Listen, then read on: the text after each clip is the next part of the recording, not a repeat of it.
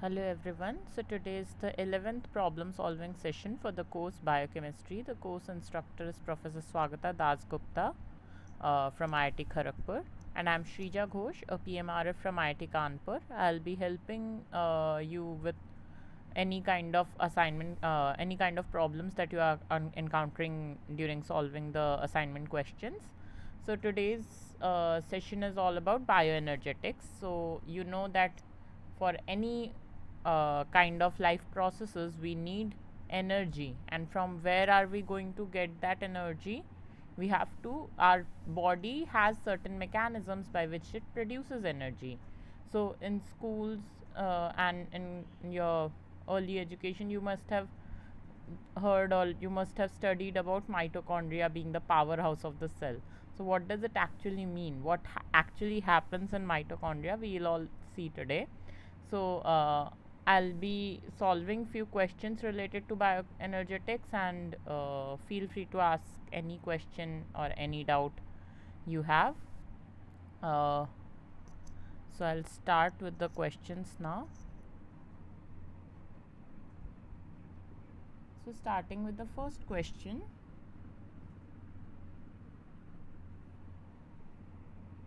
Identify the basis for the high energy of hydrolysis of ATP molecule.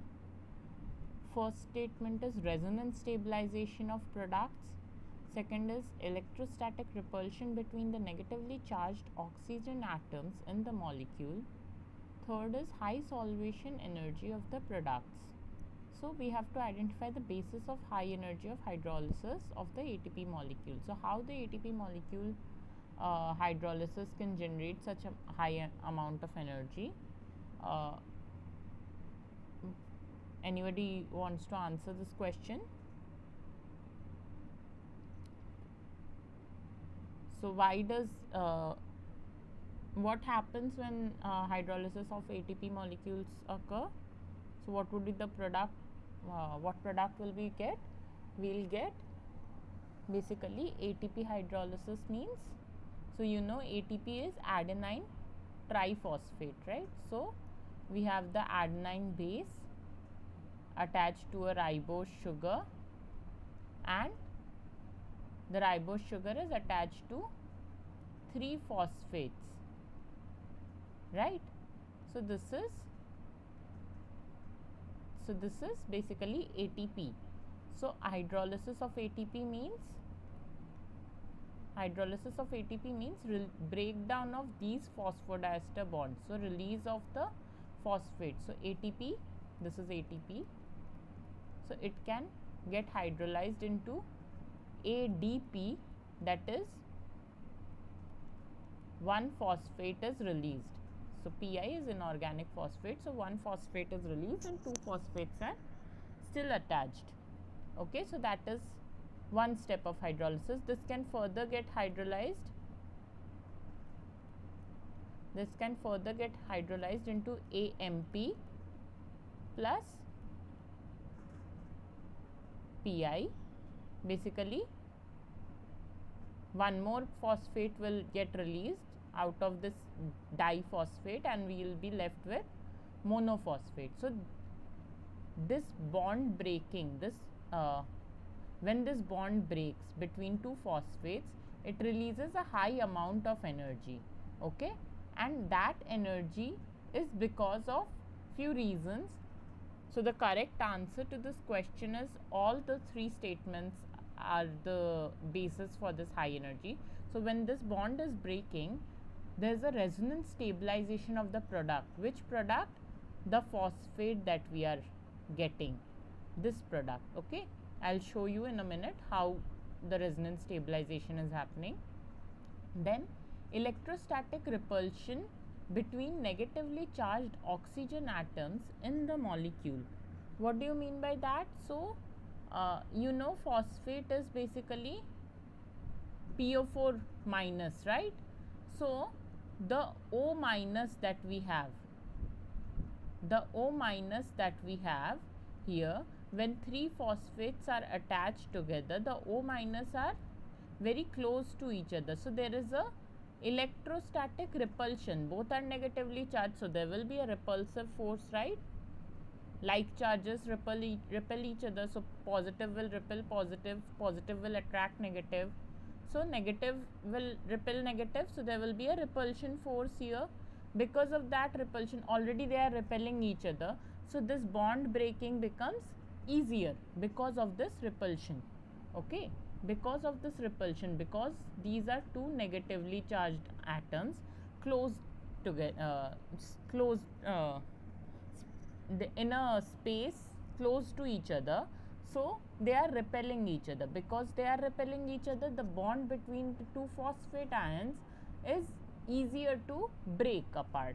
Okay, then the third is high solvation energy of the product. So the products that we are getting, they are high, they have a high solvation energy. Whenever we are taking ATP in a solution, in the water as a solvent, the ATP will readily hydrolyze. So the solvation energy is very high for the products. Okay, so what do we have? We have resonance stabilization of the product. So we'll see how. So this is ATP. I told you this is the adenine. This is the adenine. So remember from from the nucleic acid session, we have discussed about the different nucleobases A, T, G, C and U. So from that adenine, we had discussed this in the vitamins class also. It is involved in many cofactors and prosthetic groups. We will see in further subsequent slides how they are affecting. So this is the adenine. It is connected to the ribose sugar. This is the ribose sugar, and then 3 phosphates are attached. So this is one phosphate, this is the second phosphate, and this is the third phosphate. Okay, and when the hydrolysis is happening, this bond between the phosphates are going to break. Okay, the bonds between the phosphates are going to break. So we have, so this is ATP. So this part alone will be AMP, right? So if I mark this part here, this part alone will be AMP, because we have adenine, we have the ribose, and we have one phosphate, so monophosphate. So here we have the AMP and then 2 phosphates, 1 and 2. Okay, so basically if I number this 1, 2 and 3, so this is basically the first phosphate here is mentioned along with the AMP molecule, then 2, and then this is 3. Okay, when this is hydrolyzed, that is the reaction with H2O. Hydrolysis means addition of water molecule to the substrate and the bond. So basically the bond will break and water molecule will add to the remaining molecule. So this is ADP. Now this is ADP. So AMP plus phosphate. So adenine monophosphate plus one more phosphate makes it adenine diphosphate, and this is the phosphate that has been released. The third phosphate is released. Okay, this phosphate is released now. This is that phosphate and H plus. So you see, when the hydrolysis is happening, you see the intermediate that has formed with the water molecule, the intermediate has a nice resonance stabilization here. See, the charge has been stabilized. So this resonance stabilization actually leads to high energy of ATP hydrolysis. So ATP hydrolysis gives high amount of energy, releases high amount of energy, and that energy, one of the reason behind that energy is this resonance stabilization. This is resonance stabilization. Okay, so resonance stabilization is happening between the, like within the molecule, in the intermediate during the hydrolysis of ATP. Okay, the second statement was the repulsive forces, right? The second statement is electrostatic repulsion between the negatively charged oxygen atom. So here you see the oxygen atoms, the negatively charged oxygen atoms are closely spaced, so there will be a repulsive force between these two negatively charged and these two negatively charged atoms. Because of these repulsions, the bonds will like to break apart, because this oxygen wants to move away from this oxygen. So this bond will be easier to break because of this repulsion, because of this electrostatic repulsion. Okay. So one reason is resonance stabilization. Another reason for high energy of ATP hydrolysis is repulsion, electrostatic repulsion between the negatively charged oxygen atom. The third reason is high solvation energy.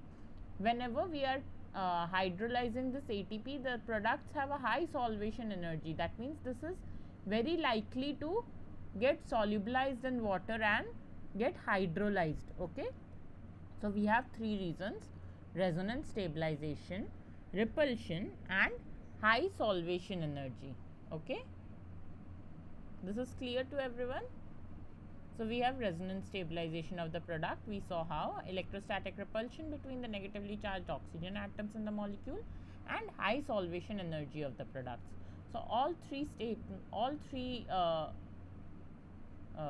factors are the basis for the high energy of hydrolysis of ATP molecule. Okay. I hope this is clear. So moving to the next question, question number 2. A student proposes a probable enzyme kinetics wherein it is proposed that the half reactions are as follows: A plus B goes to S plus Y with the energy given as minus 31 kilojoule per mole, and X plus Y goes to B plus Z with the energy delta G given as plus 14 kilojoule per mole. Okay. If the overall reaction for the same enzyme kinetics is given as A plus X goes to S plus Z, calculate delta G for the coupled reaction and state whether the enzyme has energetically favorable reaction kinetics.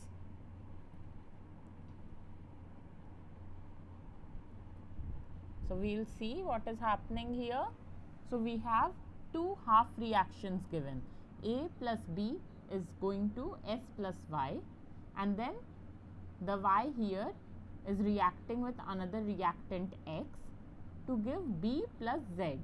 So if we add these two reactions, we will get this B and B will get cancelled out.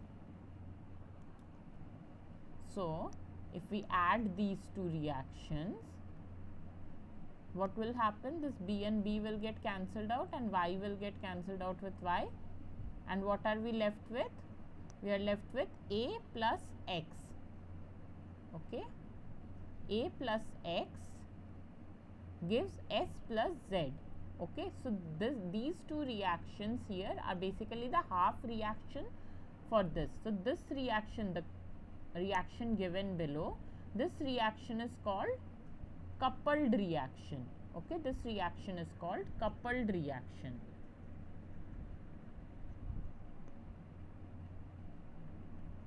Okay. So this reaction here we call it coupled reaction, and we have to calculate the delta G. What is delta G? Delta G is basically standard free energy. Standard free energy. Okay, delta G is standard free energy.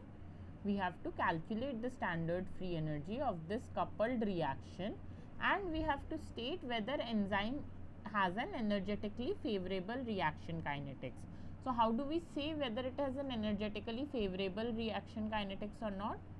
So here you see one reaction has the delta G value in negative and the other reaction is positive. So any reaction, if it has a negative delta G, that means it is thermodynamically favorable, it is energetically favorable. So if a reaction has the standard free energy as negative, that means it is spontaneous. Okay, the reaction is said to be spontaneous. Okay, the reaction is said to be spontaneous, that means it is thermodynamically favorable.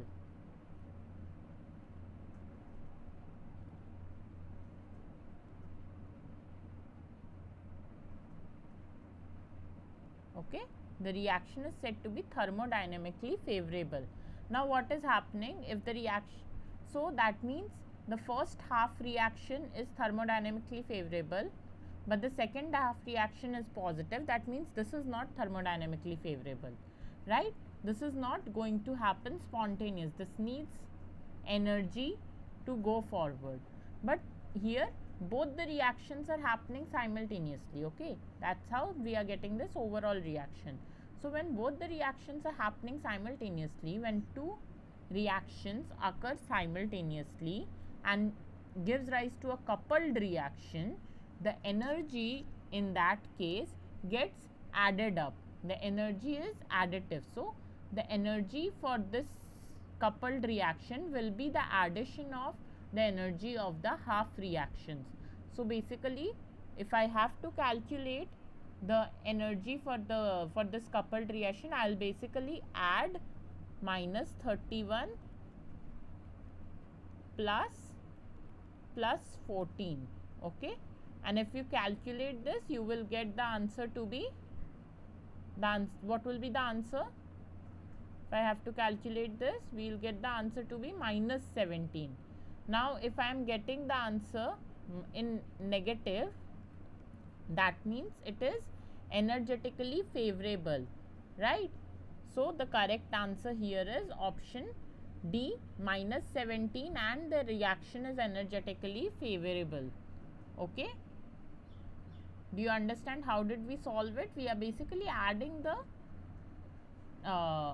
standard free energy of the individual half reactions to get the standard free energy of the coupled reaction. Okay, that is very simple.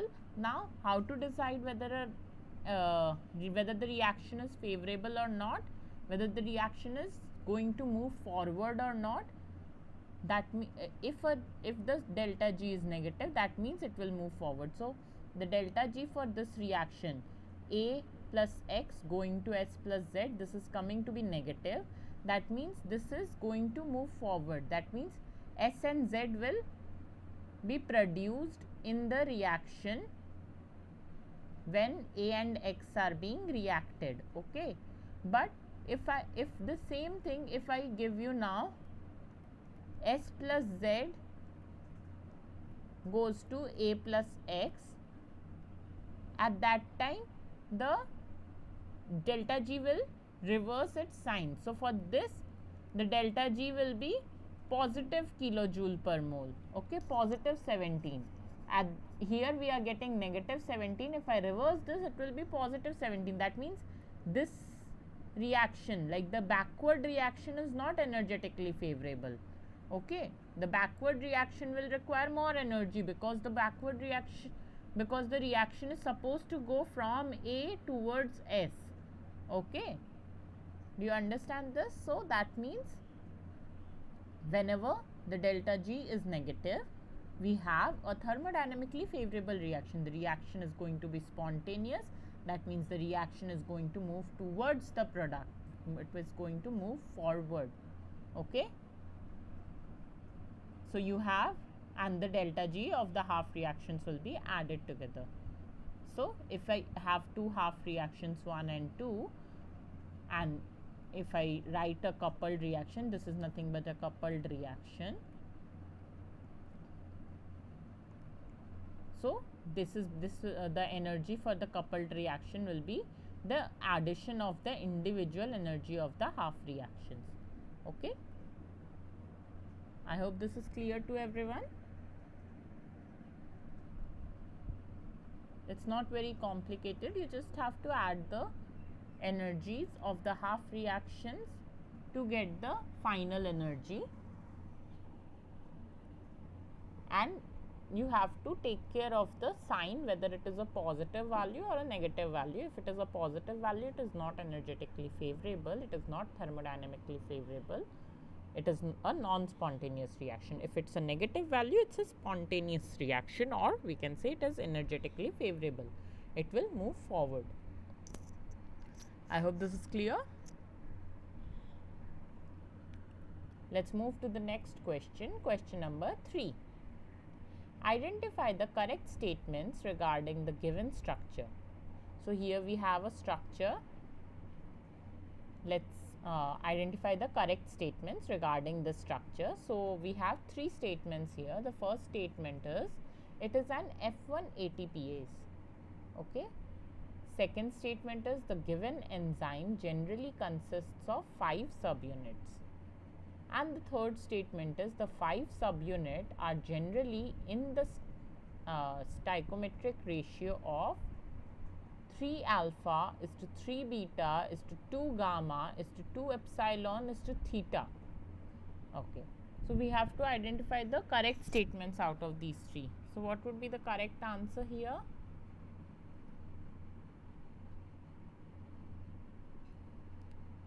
Anybody?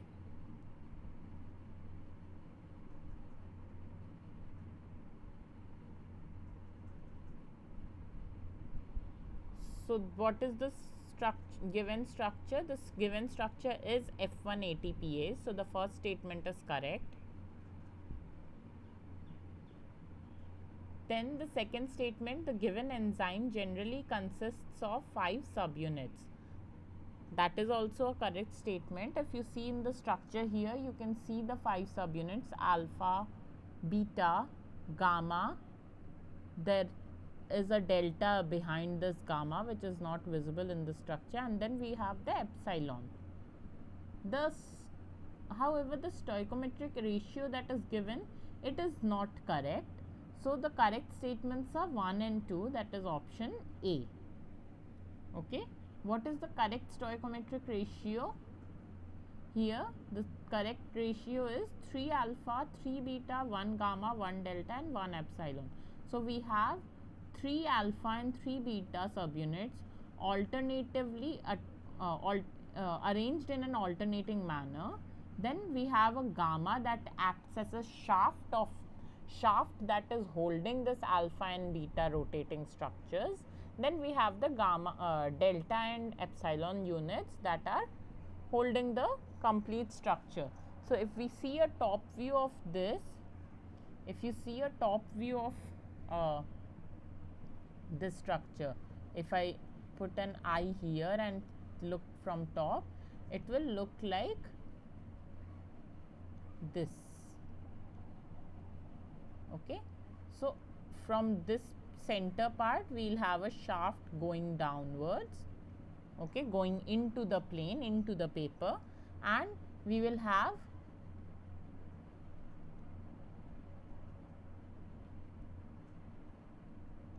we will have 6 subunits, so alpha, beta, alpha, beta, alpha, beta. So alternating 6 subunits. So this wheel that I have made, like this whole round structure that you see here with alpha and beta, 3 alpha, 3 beta structure, this is basically a rotating structure. Okay, this is basically a rotating structure around this gamma shaft. Okay, so the gamma is a shaft here, and these structure can rotate around the shaft. We will see why it is rotating around the shaft and where it is. So it is a F1 ATPase, right? That means it is a ATP synthase. What it does, it helps in ATP synthesis. Okay, it helps in ATP synthesis. Okay, it helps in ATP synthesis. So from this, when this structure rotates and around the shaft and protons are pumped out, we will have ATP synthesis from ADP. So ADP will get attached to a phosphate unit to form ATP. So this reaction will happen in this enzyme. So this is a membrane protein. So this part here, this is anchored in the membrane, in the mitochondrial membrane, and this part here is towards the outside, and the synthesis happens, synthesis of ATP happens from ADP and PI. Okay, so we have just a second.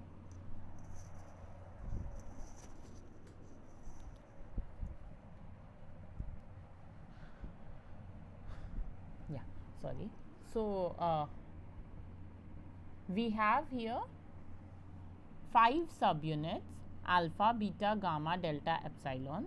Out of those 5 subunits, we have 3 alpha subunits, 3 beta subunit, and 1 gamma, 1 delta, and 1 epsilon. So the stoichiometric ratio for the whole enzyme is this.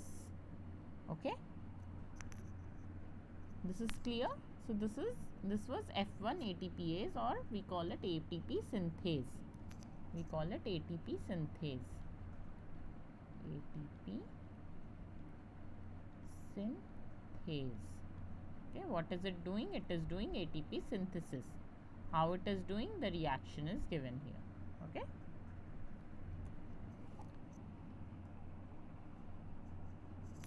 We'll move to the next question now. Question number 4. The biochemical reaction A goes to B has a K equivalent of 1 under the physiological conditions. Which of the following best describes the delta G parameter of the same? So we have a reaction A goes to B, and we have to tell which of the following best describes the delta G parameter. So I have told you what is delta G. What is delta G? Delta G is the standard free energy of a reaction. Okay. Now we have the options here. Option A is delta G greater than 1. The reaction proceeds forward, that is spontaneous. Option B shows here delta G is very less than 1 and the reaction proceeds forward, that is spontaneous. We have option C saying delta G is equal to 0 and the reaction has attained equilibrium. And option D, delta G is less than 1 and reaction does not proceed forward. So just now I told you what is the delta G and what do we mean by the positive and negative values of delta G. So delta G was standard free energy of a reaction, and if we have a positive delta G, that means the reaction does not proceed forward. If we have a negative delta G, that means the reaction will proceed forward and the reaction will be known to be spontaneous. Okay, the word spontaneous here is given. The reaction will proceed forward, that is the reaction will be spontaneous. Now if you see here in the second option, it is given it is less than 1. Okay, if we are saying it is less than 1, that means it could be between 0 to 1. That means it could be a positive value too. So if it is a positive value, then it cannot be spontaneous, right? So it is not very clear whether it is a negative value or not. Okay, so that's why this option will be incorrect, and first and last option is incorrect. That is very clear, because in the first option the delta G is positive and so the reaction does not proceed forward. In the last option also again delta G is less than 1, so it can or cannot proceed forward. We cannot say. If it is less than 1 and if it is less than 0 also, anything that is less than 1 can be less than 0 too. So if it is less than 0, then it will proceed forward. So it is not very clear statement. The second statement is not very clear. The first statement is also not very clear. Now if you look at delta G is equal to 0. So we talked about the positive delta G values, we talked about the negative delta G values. What happens when the delta G is equal to 0? What do we mean by that? Like the energy of the reaction, the net energy of the reaction is 0. What is happening there? The reaction has attained equilibrium. So if I have a reaction A going to B, that means the reactant is getting converted into product. It is a equilibration reaction. So A is going to B, and at the same time some amount of B is breaking down into A, right? But here, when the reaction has attained equilibrium, what do we mean by equilibrium? Equilibrium means rate of forward reaction will be equal to rate of reverse reaction, right?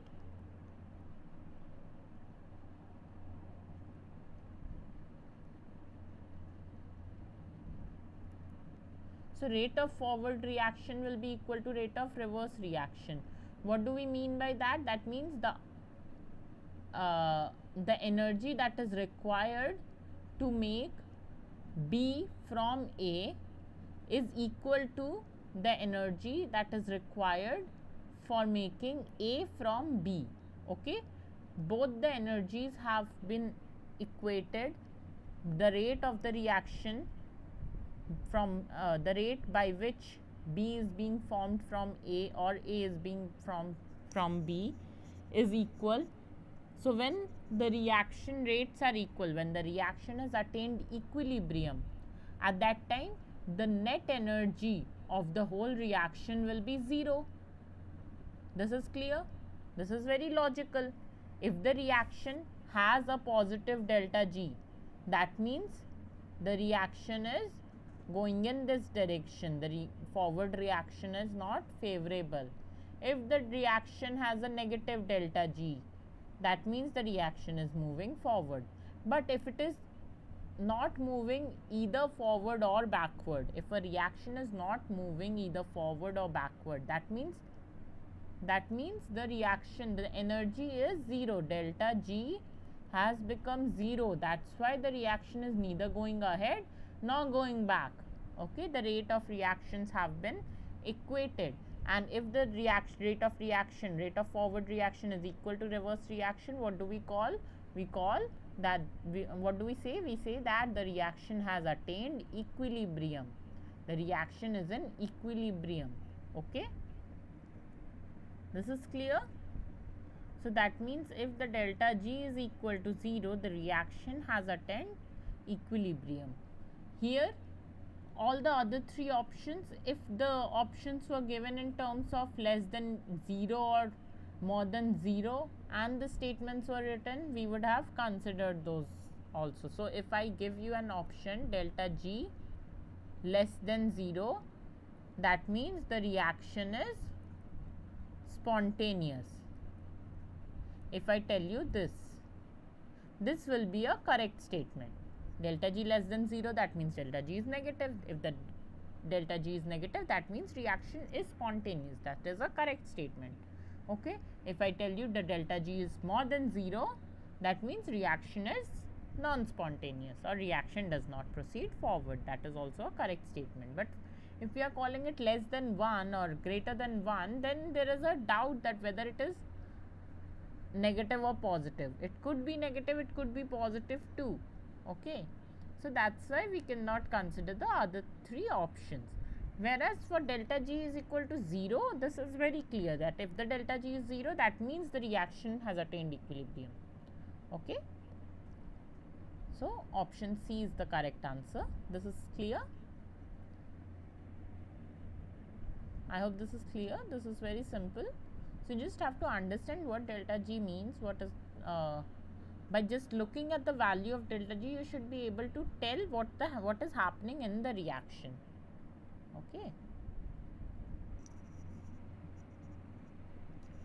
Okay. Let's move on to the next question now. Question number 5. So we have a reaction shown here.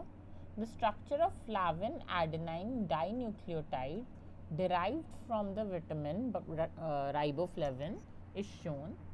State whether it acts as an electron proton acceptor or donor. So whether it is an electron acceptor, electron donor, or it is a proton acceptor or proton donor, that you have to tell. Let's see. So here we have the flavin moiety shown.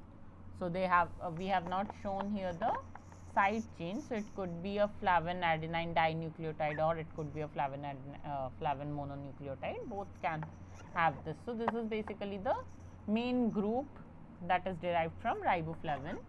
We have studied the structure of riboflavin and FAD and FMN in the vitamin session, in the problem solving session where we discussed vitamin. That was the 9th session.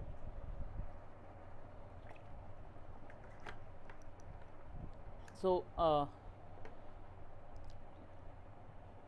you have to see what is happening in this reaction.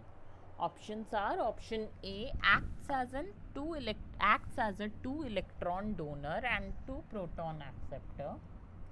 Option B is it acts as a 2 electron and 2 proton acceptor. Option C is it acts as a 2 electron acceptor and 2 proton donor. And option D is it acts as 2 electron and 2 proton donor. So we have to see what is happening here. So you see the reaction here. If you look at the reaction here, you see this is the isoalloxazine ring system, 3 rings joined together. You look at these nitrogens, this one and this one. You see, after reduction, what is happening here? Reduction is happening, right? How do I know reduction is happening? If you look at these nitrogens, now protons have been added to these nitrogens. That means a reduction reaction has been has occurred. So what happens? What do we mean by oxidation? Oxidation means proton acceptor or electron donor. Okay, addition of proton, addition of electron is oxidation, addition of proton is reduction, right? So if you look at those two nitrogens, you see hydrogen or we can say proton has been added to those two nitrogens. That, and how many protons are added? 2 protons are added, right? So this molecule here is 2 proton acceptor. Okay, 2 proton acceptor. Now how it is accepting 2 proton? By donating 2 electron,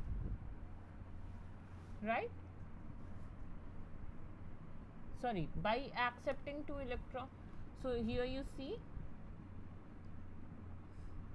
it is accepting 2 electrons and 2 protons, right?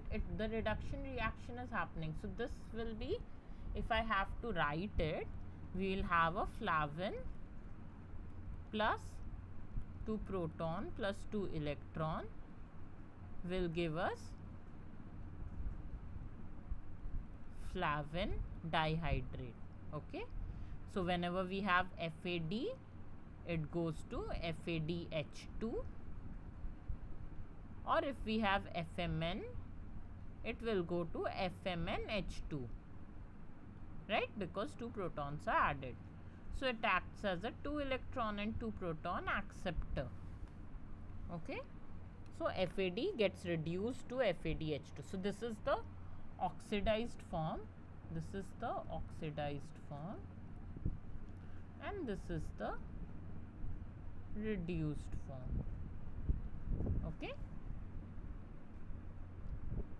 so here you can see the FAD redox reaction. So we have this flavin, this is the flavin, the riboflavin part. Actually, just a second. So this here is the riboflavin part,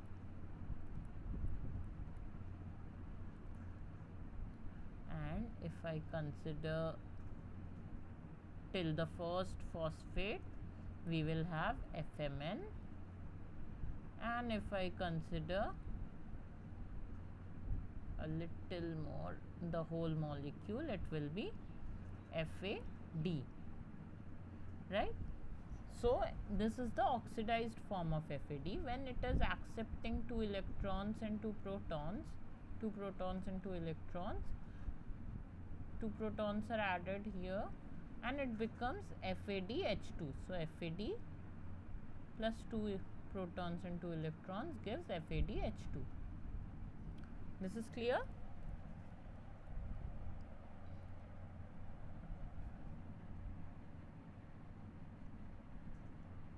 So that means it acts as a electron and proton acceptor. Okay, moving to the next question, question number 6th. Here again we have a structure given. A student synthesizes the enzyme whose structure is shown above.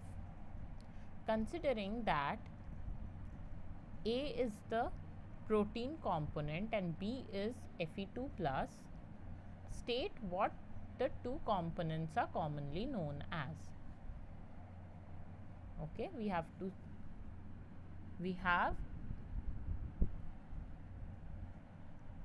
an enzyme whose structure is shown here. We have the protein component and the metal ion component, the Fe2 plus. Now we have to say what the two components are known as. Option A is apoenzyme and B is prosthetic group. Option B, A is cofactor, B is prosthetic group. Option C, A is prosthetic group and B is apoenzyme. And option D, A is apoenzyme and B is holoenzyme. Okay, so we have here the protein component and the metal ion component. So if I remove the metal ion component, this enzyme will be inactive, right? When the enzyme is inactive, without its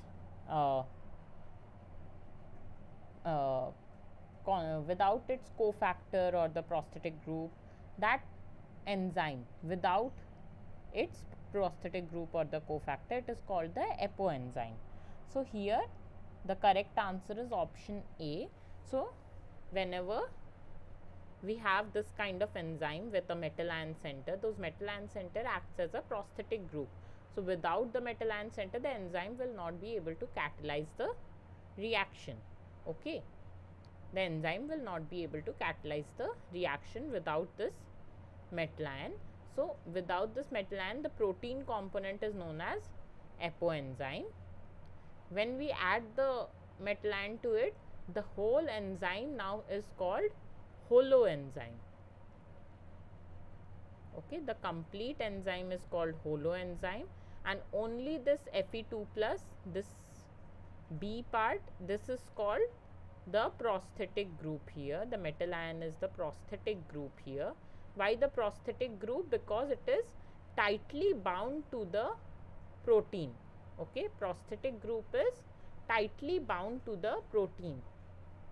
So we have two things. We have a cofactor and a prosthetic group.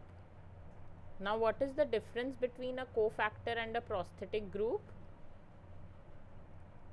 Cofactor is basically something that is loosely bound to the enzyme. It interacts with the enzyme, but it is not bound to it. Okay, interacts with the enzyme. Both of them helps the enzyme to perform its function, but difference between cofactor and prosthetic group is interacts with the enzyme loosely. Cofactor interacts with the enzyme loosely, whereas prosthetic group is tightly bound to the enzyme. Okay, tightly bound to the enzyme. Okay, so this is the difference. So here since iron is tightly bound to the enzyme, it is known as, any metal ion is generally tightly bound to the enzyme. So, the metal ions are known as prosthetic groups. Now, if I have a NADH dependent enzyme, though in those cases those NAD molecules are called cofactors. They are not tightly bound to the enzyme. They just interact with the enzyme while catalyzing the reaction. And the protein component is called the apoenzyme. The complete thing, the protein plus the prosthetic group. So, here A plus B will be called as holoenzyme. Okay. So, the correct answer is option A. This is clear. Moving to the next question, question number 7.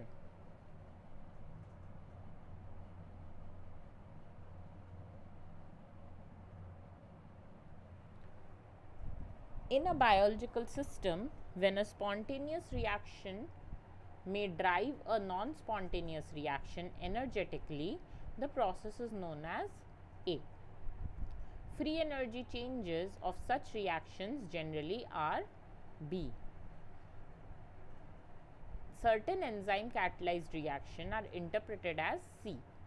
One spontaneous and the other non-spontaneous. Identify the terms or phrases marked as A, B and C. So, what is A? A is when a spontaneous reaction drives a non-spontaneous reaction together. So, that is A. What is that process called? Then the free energy changes of such reactions, what is happening to these free energy changes of these reactions? That we have to answer. And the third thing that we have to answer is, certain enzyme catalyzed reactions are interpreted as dash, that is one spontaneous, other non-spontaneous. So, they are interpreted as what? Okay. So, the options are A is energy coupling, B is subtractive and C is 1/2 reaction. Option B, A is free energy change of the reaction, B is additive, C is 1/2 reaction. Option C, A is energy coupling, B is subtractive and C is 2 coupled half reaction. And option D, A is energy coupling, B is additive and C is 2 coupled half reaction. So, let us see what would be the correct answer to this.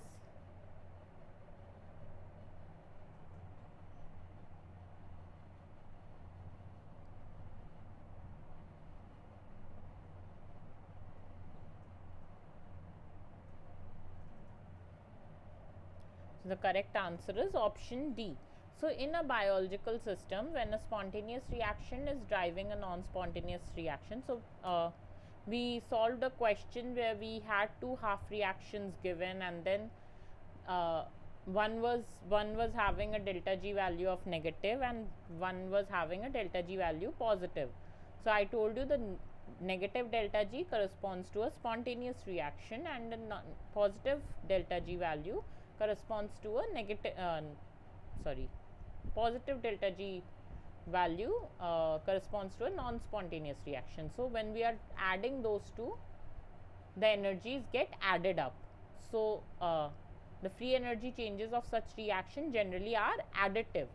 Okay, and the process of this coupling, it is called energy coupling. Why? Because the energies are coupled, energies are getting added together, and finally, even if one reaction is non-spontaneous, the other reaction generates enough energy to drive the non-spontaneous reaction too, okay, along with it. So, basically the spontaneous reaction has high amount of energy that is helping the non-spontaneous reaction to move forward, okay. And these half reactions are basically called 2 coupled half reactions. So, because they are coupled reaction and they are broken into 2 halves, okay. So, this is an example. So, we all know that our body is metabolizing different carbohydrates and sugars that we are eating, right.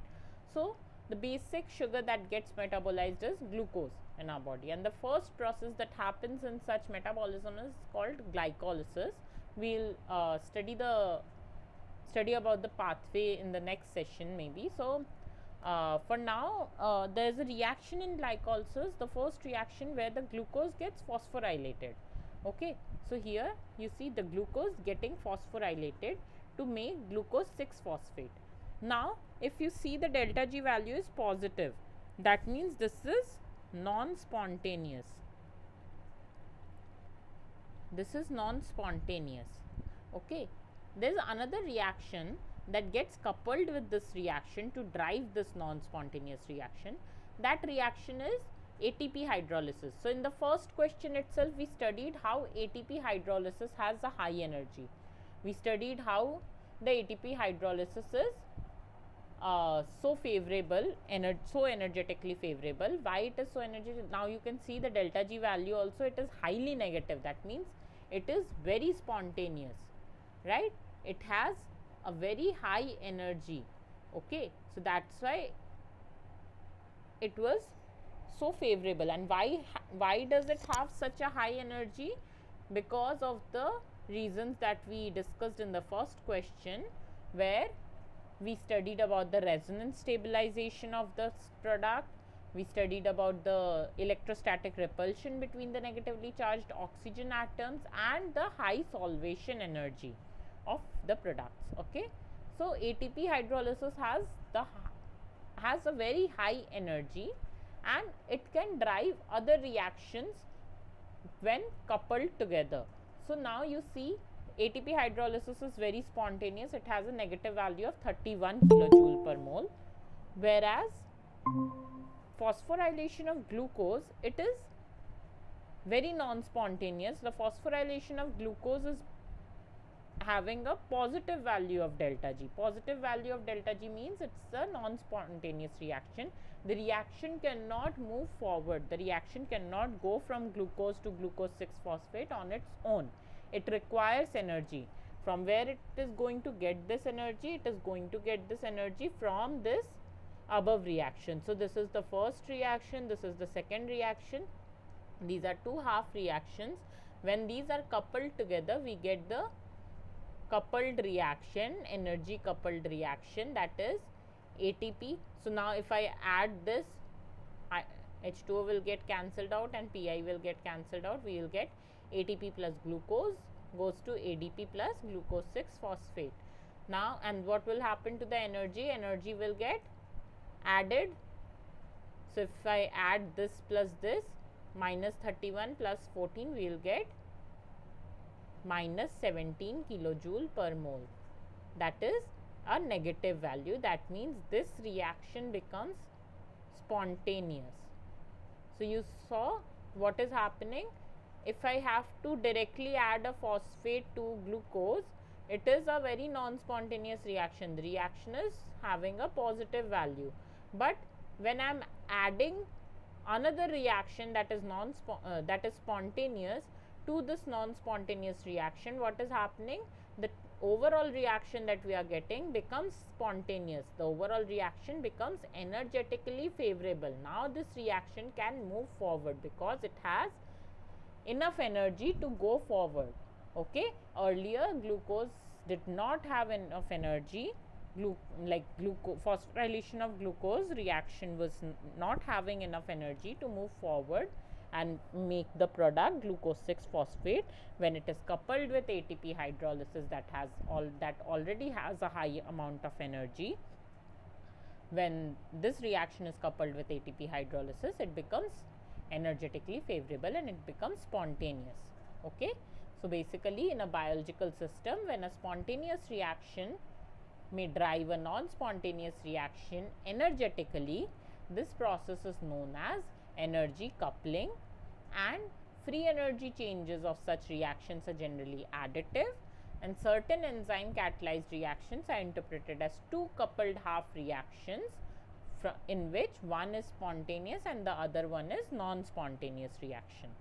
Okay, I hope this is clear. Moving to the next question, question number 8.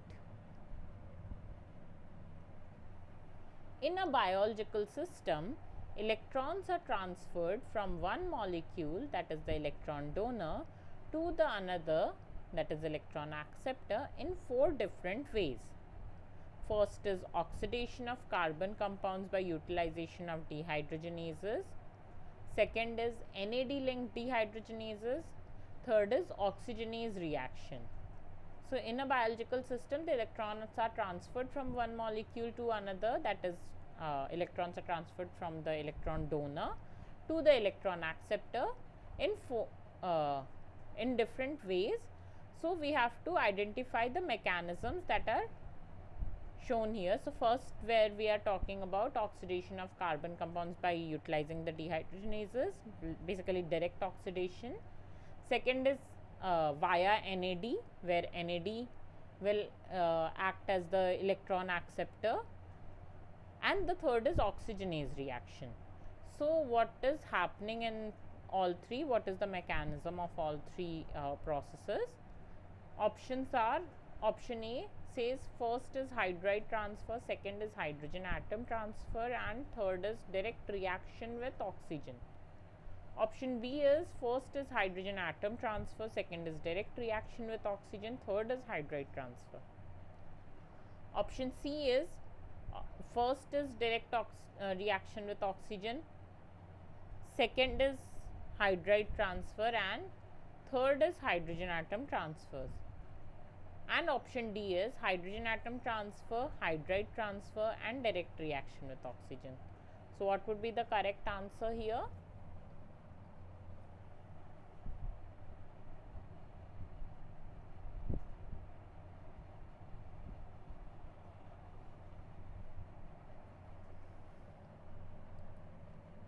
So the correct answer would be, so what is happening in the first case, oxidation of carbon compounds by utilization of dehydrogenation, there we are having hydrogen atom transfer. Okay.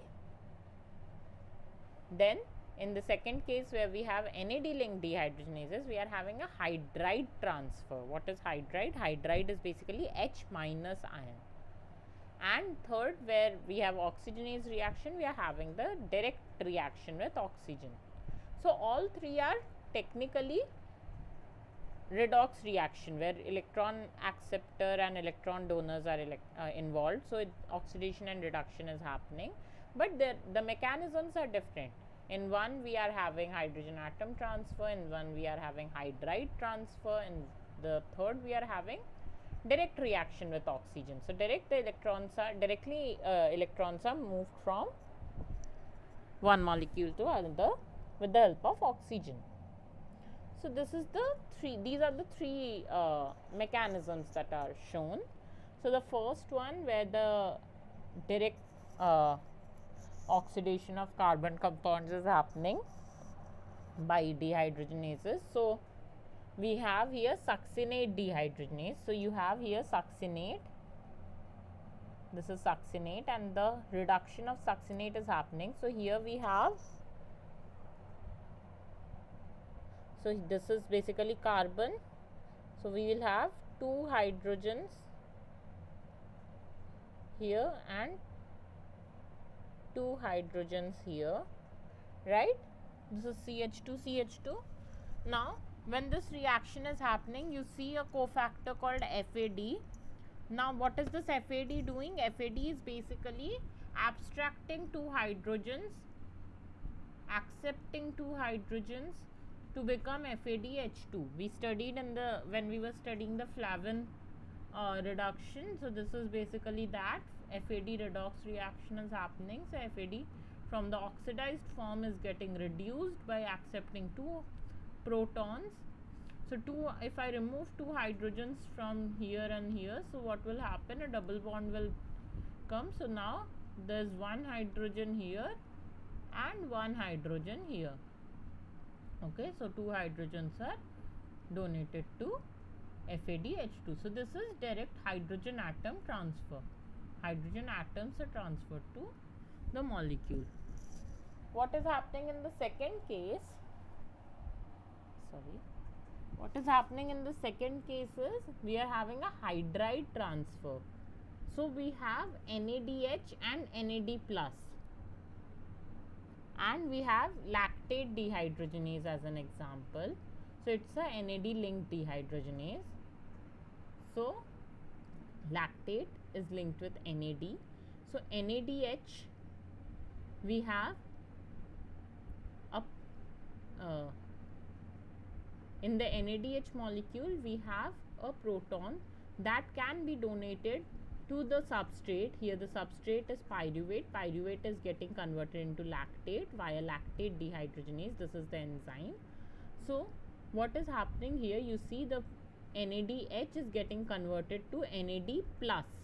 Okay, that means an H minus has been transferred.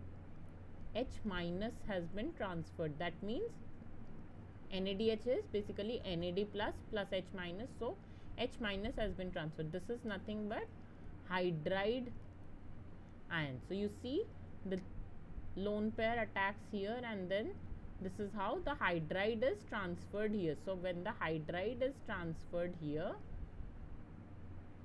and another proton is abstracted from the solvent system, we are having hydride transfer by NAD linked dehydrogenases. That is one example is lactate dehydrogenase. So here we had succinate dehydrogenase, and the second example we have lactate dehydrogenase.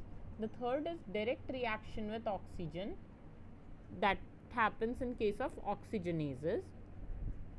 So what do oxygenases do? So we have example catechol dioxygenase. So this is a dioxygenase, so it can add two oxygen, like it can get oxidized in two positions in one go. So it will have a direct reaction with oxygen. So O2 will basically get added to both the carbons. So this is COH, so it becomes COOH. Okay.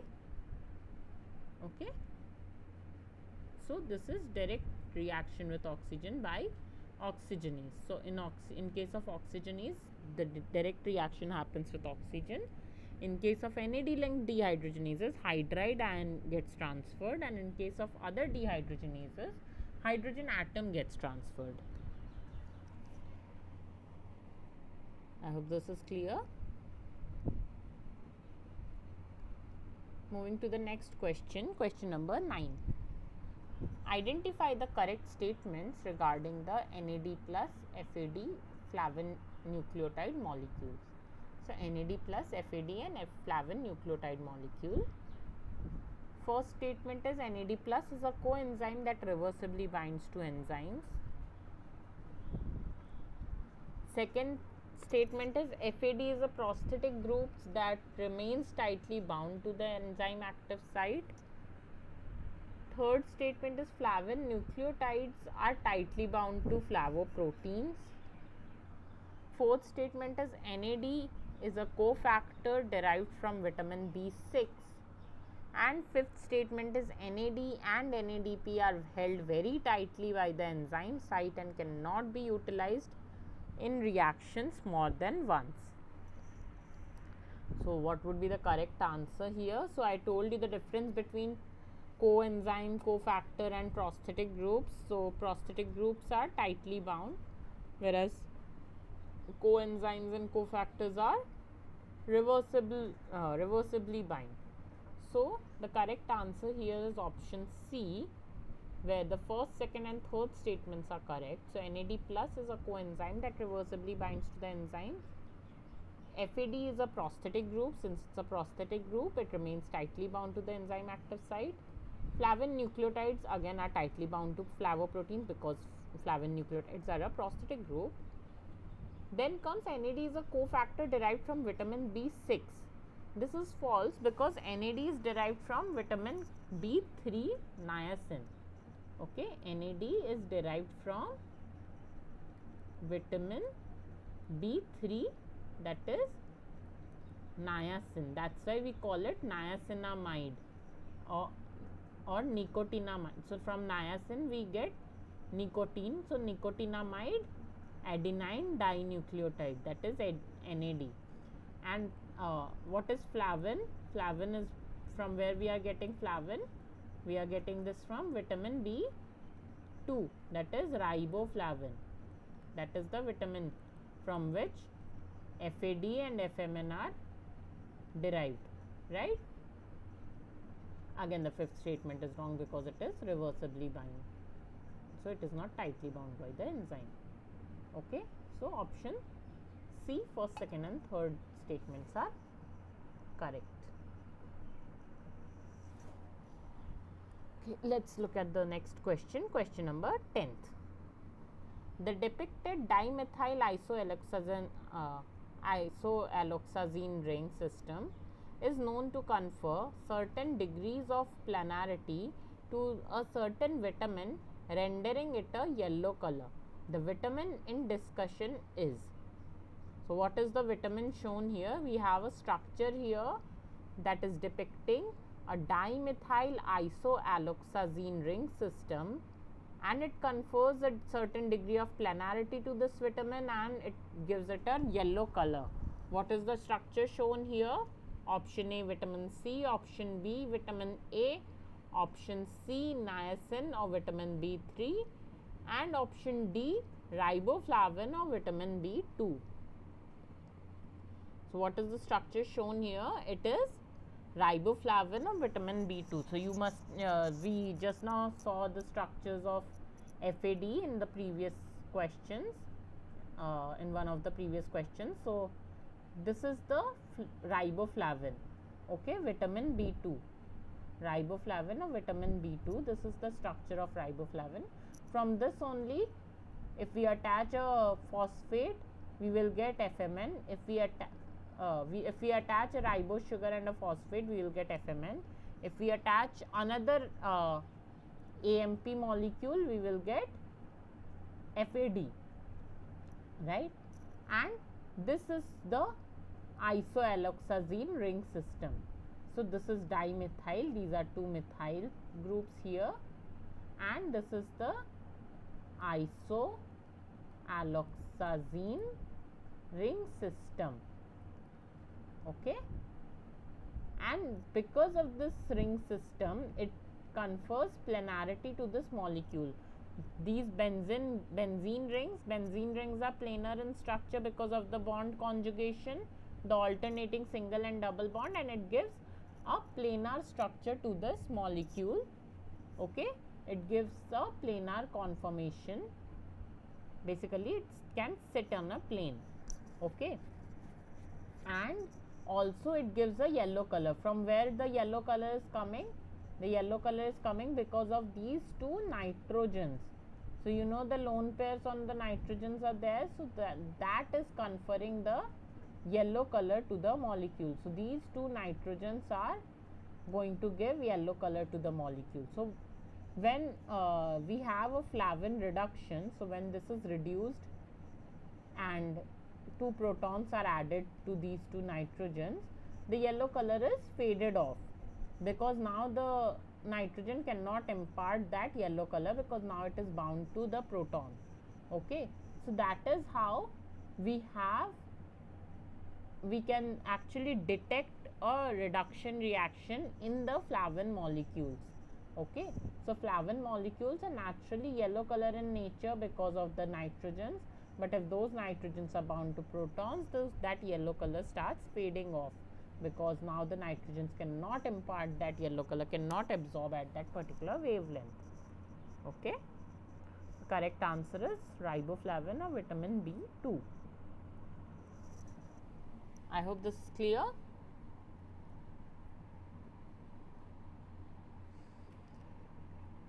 Moving on to the next question, question number 11. So, we have a reaction shown here. The given scheme shows the mechanism of an enzyme action. Name the enzyme. So, what is the mechanism showing here?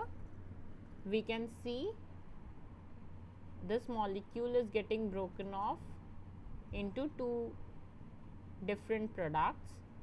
What is the reaction happening? What kind of enzyme is doing this reaction?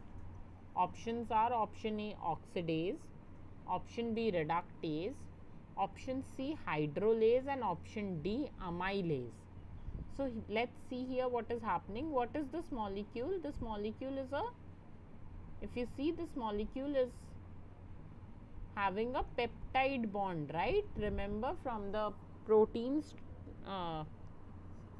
structure session we had studied about peptide bond.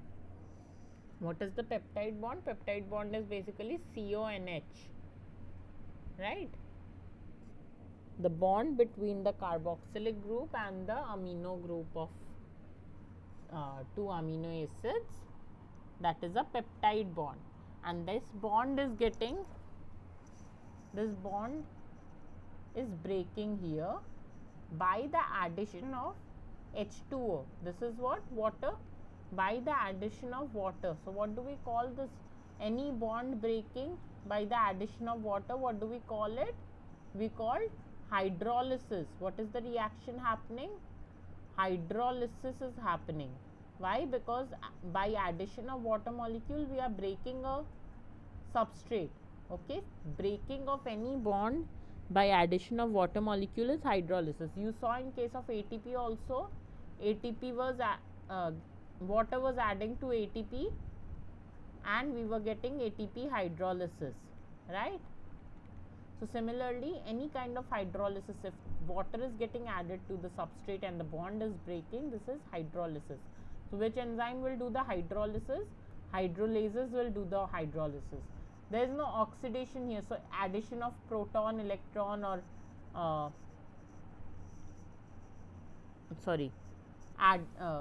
removal of protons or addition of oxygen will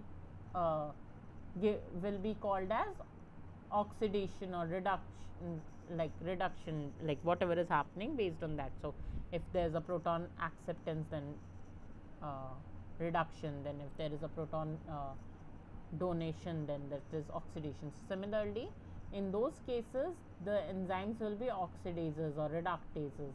Amylase is an enzyme that can break off starch molecules. So it also does hydrolysis, but it does the hydrolysis of starch molecule.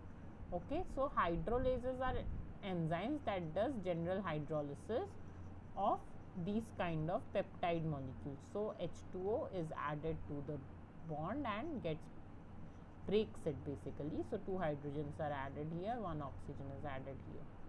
Okay, so this is hydrolysis reaction. The enzyme involved is hydrolase. So correct answer is option C.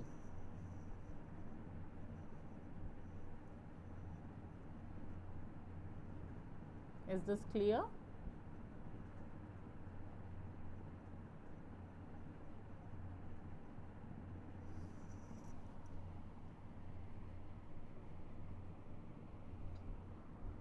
Let's move on to the next question. Question number 12. Which of the following electron carriers reduce 2 electrons in 2 consecutive steps? So which of the following electron carriers can reduce 2 electrons in 2 consecutive steps? So it can actually reduce 1 electron in one step and the next electron in another step. Okay, so we have 4 electron carriers given here.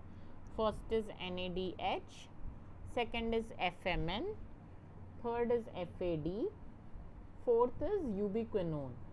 So which of the following electron carriers can reduce 2 electrons in 2 consecutive steps? The correct answer here is ubiquinone. So we will see. So you know about NADH.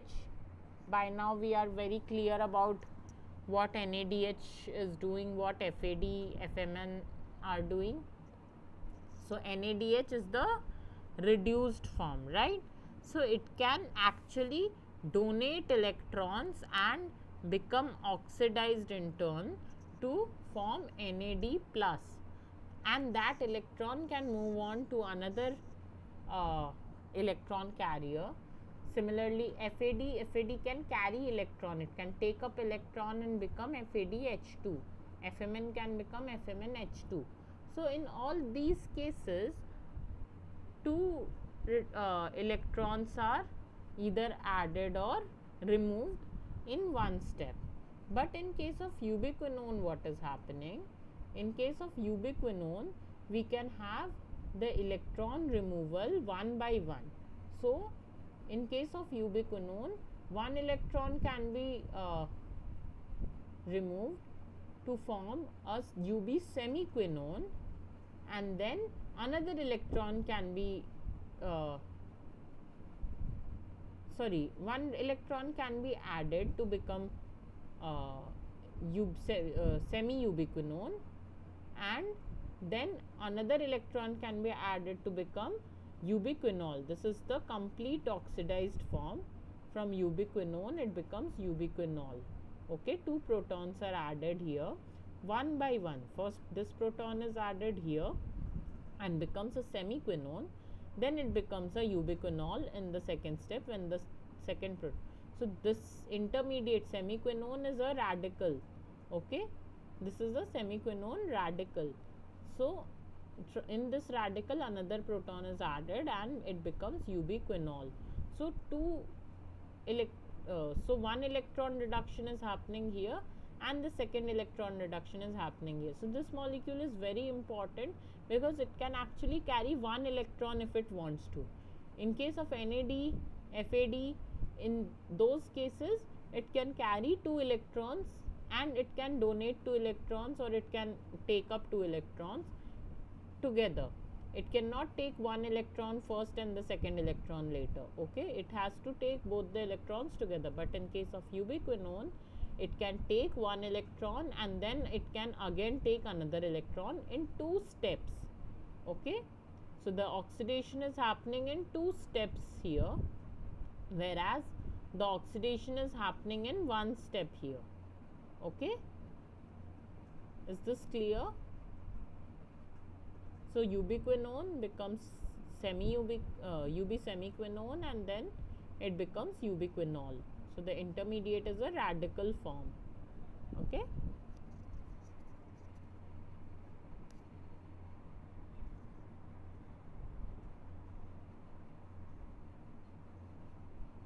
I hope this is clear to everyone.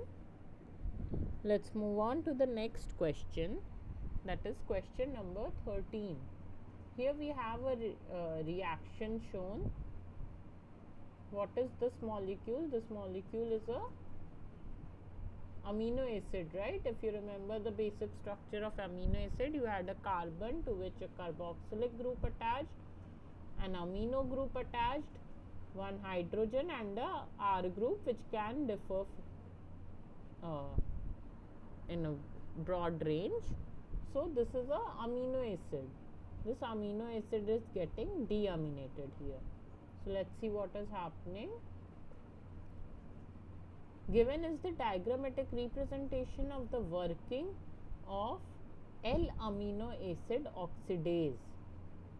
Identify amino acids amongst the following that cannot be determined by the stated enzyme. So this is a reaction that is catalyzed by L-amino acid oxidase. Okay, amino acid oxidase. So this is an enzyme that is actually involved in amino acid metabolism. Okay, you are eating food, your food can contain some amino acid, some proteins you are eating, so those proteins will have different amino acids. So those amino acids have to be metabolized by your body, right? So this enzyme is one of the enzyme that is involved in the amino acid metabolism. Okay, now during that metabolism step, what is it doing? It is oxidizing that amino acid. You see the FMN, which is a prosthetic group here to this enzyme. This FMN is basically getting reduced to FMNH2. If FMN is getting reduced, that means the amino acid is getting in turn oxidized. So FMN is taking the 2 protons out of the amino acid and making it a oxidized product.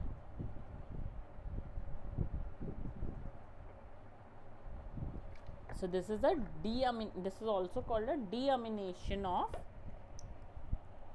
amino acid, because the amino acid is getting deaminated. The amino group is removed from the amino acid by the enzyme L-amino acid oxidase. Now, following we have 4 amino acids given, P, Q, R and S. We have to tell which of the following amino acid cannot be determined by this enzyme L-amino acid oxidase. So, this amino acid oxidase cannot deaminate any amino acid. It can deaminate only few particular amino acids. We will see the reason why. So, among the 4 amino acids given here, which of the following cannot be catalyzed by this enzyme? So, first tell me what are these amino acids here. So, we have this P, which has the amino group, the carboxylic group and the side chain CH2OH. So, what is P? P is basically serine, right? We have studied the amino acid structure in one of the sessions, in one of the early sessions we studied the amino acid structure, right? So, I told you to remember the side chain of the amino acid, at least try to remember the side chains of the amino acid. So, CH2OH is the side chain for serine, okay. Now, what is the next amino acid here? We have the side chain as, this is the side chain. What does this correspond to? This is threonine, okay. This is threonine. Now, the next amino acid CH2SH. What is this? This is cysteine. This is cysteine, right? And the fourth amino acid here we have isoleucine, okay. Now, among these 4 amino acids, these 2 amino acids serine and threonine, you know, are very hydrophilic, right? Serine and threonine are very hydrophilic, whereas these 2 are hydrophobic, or cysteine is less hydrophilic. So, they come under hydrophobic category, right? So, this amino acid oxidase, this enzyme, the active site of the enzyme is very hydrophobic, okay. If the active site is lined with hydrophobic moieties, which of the 2 amino acids do you think will fit in that pocket?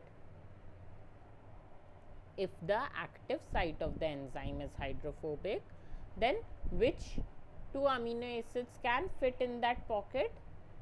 Cysteine and isoleucine can fit in that pocket because they are also hydrophobic, right? So, that means serine and threonine, since they are very hydrophilic, so they will repel that active site pocket, right? So, that is why they cannot fit in that enzyme pocket, and that's why they cannot be deaminated using this particular enzyme. So, the correct answer would be option A, P and Q, that is serine and threonine. So, L-amino acid oxidase does not deaminate serine, threonine. It also does not deaminate basic and dicarboxylic acids. So, basically basic amino acids and acidic amino acids, they are also charged amino acids, they are also hydrophilic. So, they cannot fit in the active site of the enzyme pocket, okay. So, here we have P is serine, Q is threonine, R is cysteine and S is isoleucine. So, cysteine and isoleucine can be catalyzed by the enzyme L-amino acid oxidase, whereas serine and threonine cannot get deaminated because they are very hydrophilic and the active site of the enzyme is hydrophobic. This is clear? Okay, moving on to the next question, question number 14. If electron transfer is tightly coupled if electron transfer in tightly coupled mitochondria is blocked, with antimycin A between cytochrome B and cytochrome C, then option A, ATP synthesis will continue, but P by O ratio will drop to 1. Option B, electron transfer from NADH will cease, but oxygen uptake will continue. Option C, all ATP synthesis will stop. And option D, electron transfer from succinate to oxygen will continue unabated. So what will happen if the electron transport chain is blocked between cytochrome B and cytochrome C? Then what will happen?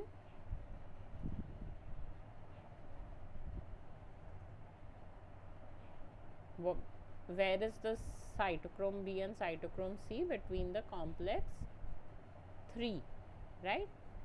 In the complex 3. So we have complex 1, 2, 3 and 4 in the electron transport chain, and in that electron transport chain, if we block it at one position between cytochrome B and cytochrome C, what will happen? The correct answer is all ATP synthesis will stop. Okay, so this is the electron transport chain. So you have 4 complexes, 1, 2, 3 and 4, right? So in the first complex, the electrons are transferred from NADH. This electron is carried by a coenzyme Q, and then it goes to cytochrome B and cytochrome C. So here we have the cytochrome B in the complex 3, and it moves from cytochrome B to cytochrome C. So that if I stop the chain here, so the blocking that we are talking about, and with antimycin A, this here we are adding this antimycin, like antimycin A will act at this step. So now this won't happen. The electron from complex 3 will not move to cytochrome C. Cytochrome C will not get oxidized. What will happen if this step stops? If this step stops, there won't be any of this reaction. And if this reaction is not happening, what will happen? There won't be enough amount of protons in the intermembrane space, and if there are not enough amount of protons, there won't be any ATP synthesis. So if I stop this, this will stop, and then the proton transfer will stop, so the proton pump will stop, and there will not be any reaction from ADP to ATP.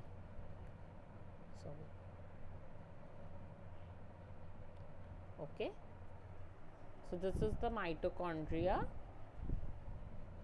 and we have the different complexes embedded in the mitochondrial membrane, which corresponds to the electron transport chain.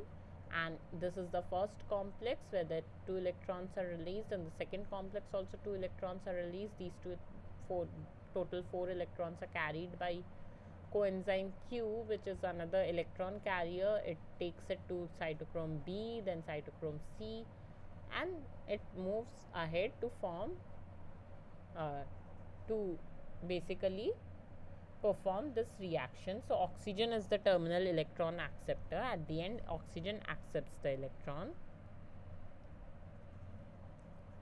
and after oxygen accepts these electrons, we have enough amount of protons pumped in this intermembrane space, and that proton drives this ATP synthase to form ATP, to form the energy we need. Okay, so if we are blocking the electron transport chain between cytochrome B and C, we will not have any ATP synthesis. So this is the reaction of the electron transport chain. So we have NADH going to NAD. So this is the first reaction, complex 1, this is the complex 2. In both the reactions, we are having 2 electrons released. Those electrons are carried by complex 3, where we have the coenzyme Q. Then it goes to the cytochrome B. In the complex 3, we have cytochrome B, cytochrome C1.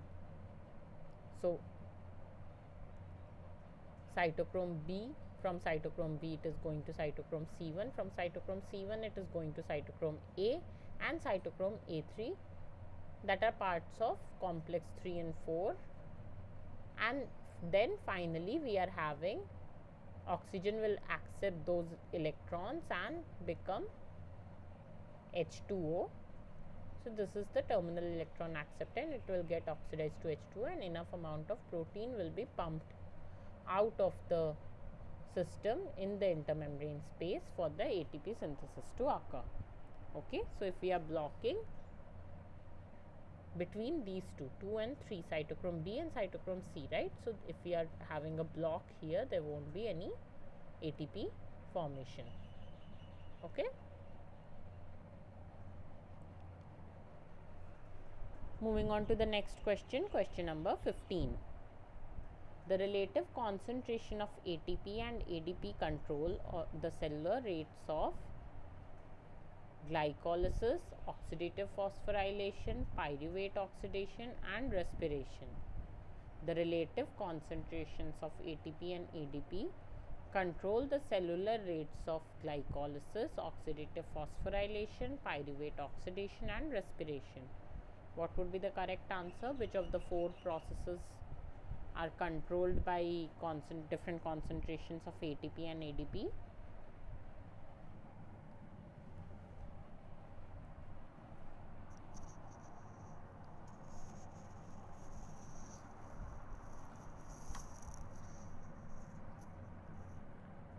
So the processes are first, second and third, that are glycolysis, oxidative phosphorylation and pyruvate oxidation. So respiration is actually the process that is not controlled by relative concentrations of ATP and ADP. Rest all the other processes, glycolysis needs ATP, oxidative phosphorylation is making the ATP, oxidative phosphorylation is the process that we saw just now, the electron transport chain, and then pyruvate oxidation, that also requires ATP. So respiration, except respiration, all 3 processes are controlled by the different concentrations of ATP and ADP. Okay.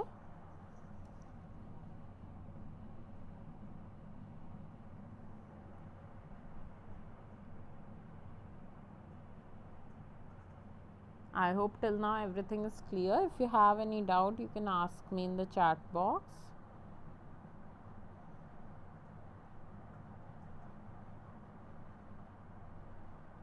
Okay, so moving on to the next question, question number 16. In the cellular transport chain, in the electron transport chain, which one of the following can be a 2-electron carrier?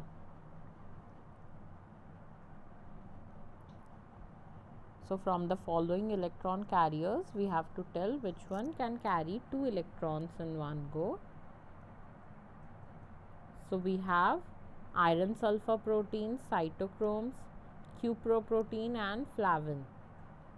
So out of these 4, which can carry electrons, which can carry 2 electrons in the electron transport chain?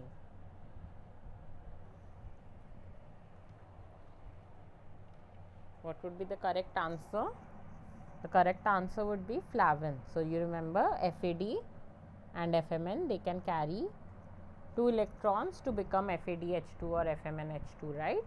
It can get reduced by accepting 2 electrons, right? So iron sulfur protein, cytochromes and cuproprotein all can accept only 1 electron. We will see how. So this is iron sulfur cluster. So any protein like in some protein that has iron as the metal ion center, so that iron is coordinated with the sulfur of the cysteine in that protein, in that enzyme. So this makes a iron sulfur cluster in that protein. So it can be either with 1 iron or 2 irons bridged with 2 sulfur molecules. So this will be Fe2S2 system, the second one will be Fe2S2 system, and the first is iron cluster where there is only 1 iron. coordinated with 4 cysteine sulfurs of 4 cysteine. Okay. So in both of these cases we have this iron molecule. So iron will be in ionic form. So this iron, when it is in Fe3 plus state, it is the oxidized form, right? This is oxidized form, and it can reduce, it can accept one electron and get converted into Fe2 plus, that is reduced form, right? So it can accept one electron and get reduced. Similarly here in cytochrome also we have a heme derivative. Cytochromes are proteins that which have a heme derivative in the active site. So we have studied the structure of heme. It has a porphyrin ring system where iron is coordinated with 4 nitrogens. So this coordinated iron again will be in Fe3 plus state, which can accept an electron to become Fe2 plus, right? So both have iron which can undergo reversible 1 electron reduction. So since both of these cases one iron can accept only 1 electron, it cannot go to Fe plus state, right? Iron can have 2 oxidation state, 3 plus and 2 plus, ferric and ferrous, right? So from the ferric state it will go to ferrous state, or from the Fe3 plus state it will go to Fe2 plus state by accepting 1 electron. Similarly, in case of cuproproteins we have copper. So copper also has 2 electron, 2 oxidation states. So copper can go from 2 plus to copper 1 plus. So that means this is from cupric to cuprous. Okay. So this is the oxidized form and this is the reduced form. So it can accept an electron and become reduced to Cu plus it.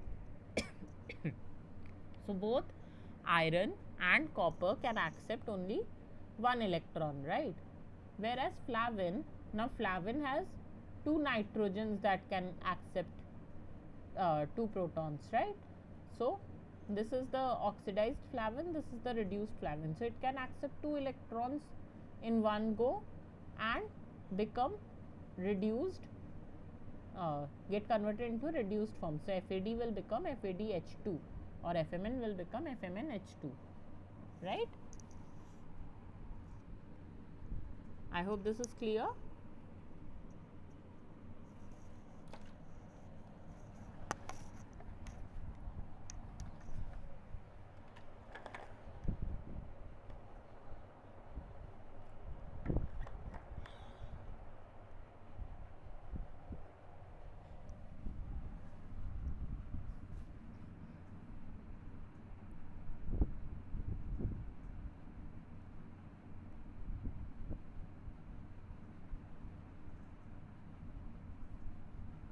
Basically, out of these 4, iron, sulfur, cytochrome, which also has iron, and cuproproteins, which has copper, they can accept only 1 electron and get reduced, whereas flavins can accept 2 electrons. So flavin can carry 2 electrons, whereas these can carry only 1 electron. Okay. I hope that is clear. Now moving on to the next question, question number 17. Given the standard free energy change delta G for the hydrolysis of ATP is minus 7.3 kilocalorie per mole and that of hydrolysis of glucose 6-phosphate is minus 3.3 kilocalorie per mole, what is the delta G for phosphorylation of glucose using ATP? So we have the delta G values for 2 reactions given here, ATP hydrolysis and glucose 6-phosphate hydrolysis. So let's see how to solve this question. So this is based on that energy coupling that I have already discussed. So we will have 2 half reactions, and when we can if we can have 2 half reactions and adding those reactions we can get a coupled reaction, the energy will get added up. So we have ATP hydrolysis given as minus 7.3 kilocalorie per mole So this is ATP plus H2O gives ADP plus Pi, and glucose 6-phosphate hydrolysis given as glucose 6-phosphate plus H2O gives glucose plus Pi. Okay. Now the coupled reaction that is happening is ATP plus glucose goes to ADP plus glucose 6-phosphate, right? Because we need the phosphorylation of glucose, because in the question we have been asked what is the delta G for the phosphorylation of glucose using ATP. So using ATP, so ATP plus glucose is going to glucose 6-phosphate plus ADP. So what are the half reactions for this? Half reaction is ATP plus H2O is ADP plus Pi. For that we already have the energy as minus 7.3 kilocal. The second half reaction is glucose plus Pi goes to glucose 6-phosphate plus H2O. For this reaction the energy will be positive 3.3. Why? Because for the reverse reaction, here you see glucose 6-phosphate going to glucose, the energy is minus 3.3. So for the reverse reaction, that is glucose to glucose 6-phosphate, this would be plus 3.3. Okay, this is clear.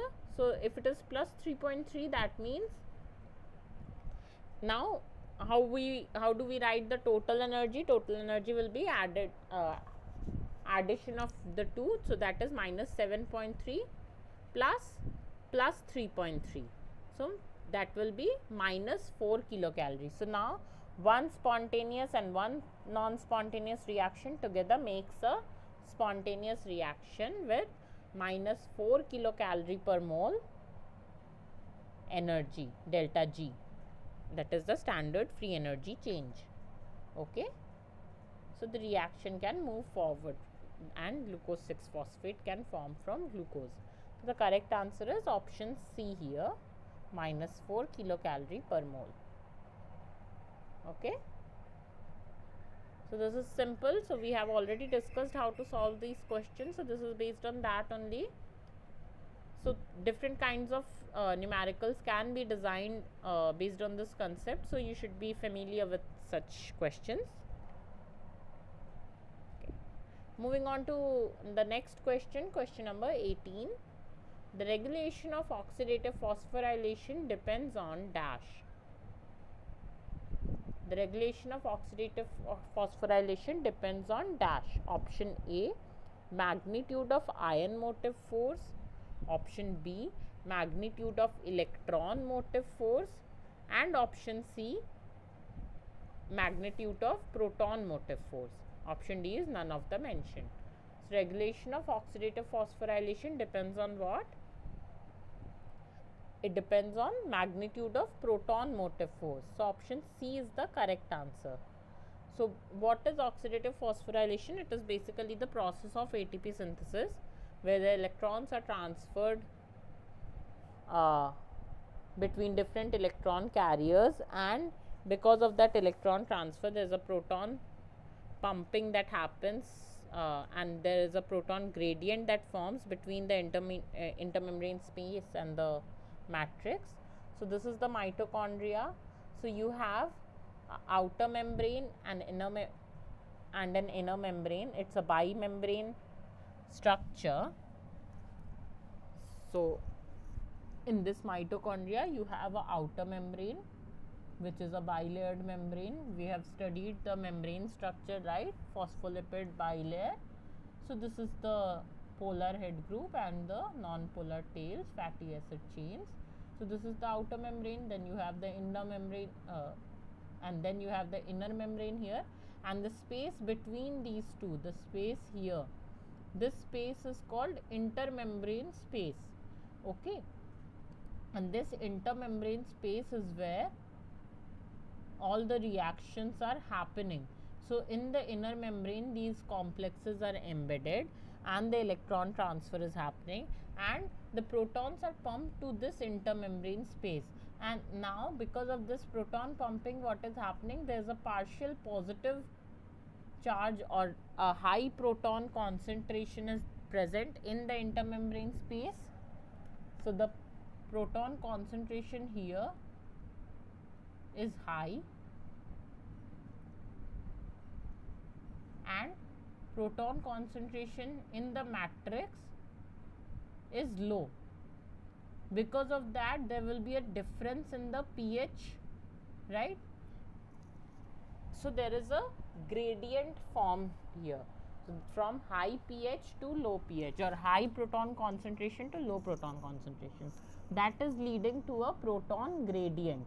Now because of that proton gradient, there is a proton motive force that is generated, and protons can be pumped through this ATP synthase from the intermembrane space to the matrix, and that can drive this ATP synthase to produce ATP from ADP.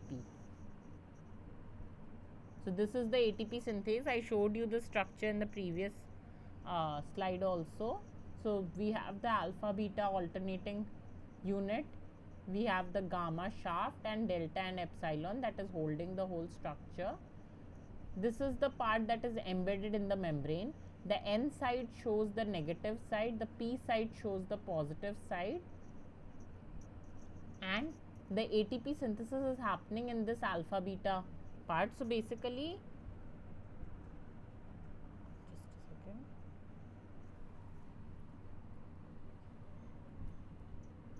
So basically in this structure here, you can see the alpha beta part is towards the intermembrane space. The ATP synthesis is actually happening in the intermembrane space. Okay, sorry, in the matrix. I'm sorry. The ATP synthesis is actually happening in the matrix. So alpha beta will be,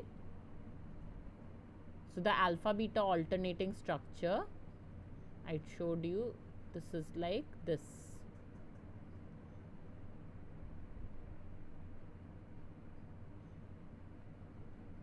So alpha, beta, alpha, beta, alpha, beta. So this is towards the matrix, and ATP synthesis is happening here, and the proton, since all the protons were pumped in the intermembrane space and we have high proton here, these protons will be pumped to the towards the low proton. So this is the P side, this is the N side. P is positive, N is negative, and protons will be pumped from the P to N side as shown here.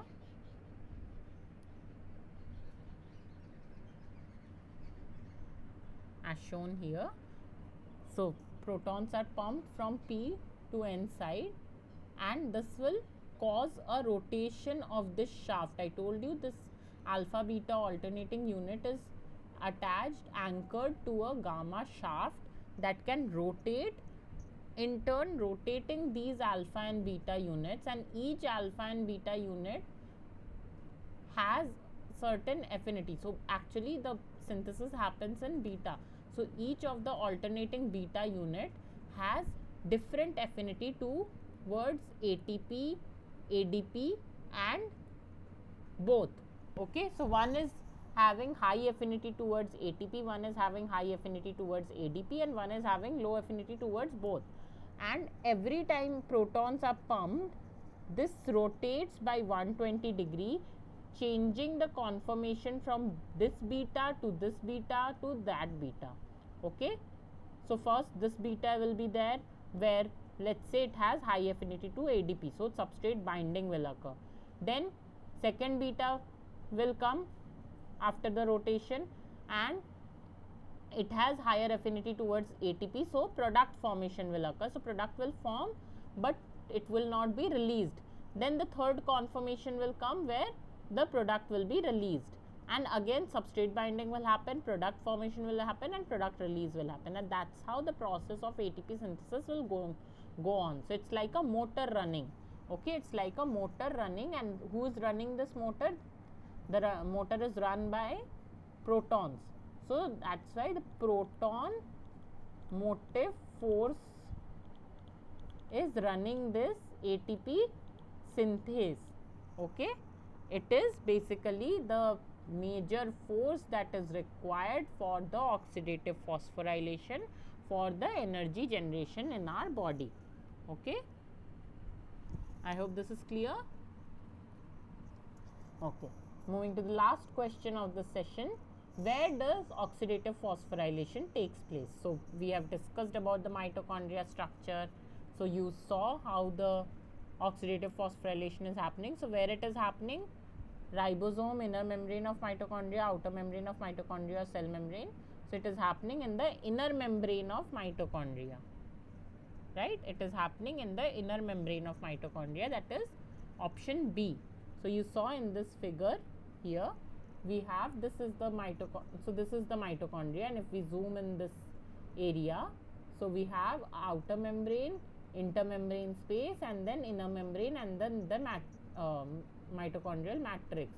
So this is the mitochondrial matrix, this is the inner membrane, this is the intermembrane space, and this is the outer membrane. Okay, so we have 4 components here: matrix, inner membrane, intermembrane space, and outer membrane. And where is the oxidative phosphorylation happening? All the proteins that are involved in oxidative phosphorylation are embedded in the inner membrane. Okay, they are embedded in the inner membrane. Where is the ATP synthesis happening? ATP synthesis is happening in the matrix of mitochondria. Where is the proton where is the concentration of proton higher? In the intermembrane space. Where it is lower? In the matrix. The protons are pumped from the intermembrane space to the matrix for driving this ATP synthase. How it is driving? It is rotating the ATP synthase so that the alpha beta alternating units rotate by 120 degrees, and each beta subunit has different affinities towards ADP and ATP, and that's how we are synthesizing ATP in our body. Okay, so all this process is happening in the inner membrane of the mitochondria. Okay, so now after this session, you know why mitochondria is called the powerhouse of the cell, right? So this was the last question of this session. So if you guys have any doubt, you can write in the chat box, or we can have the discussion later. If there is no more doubt, so we can end this session now.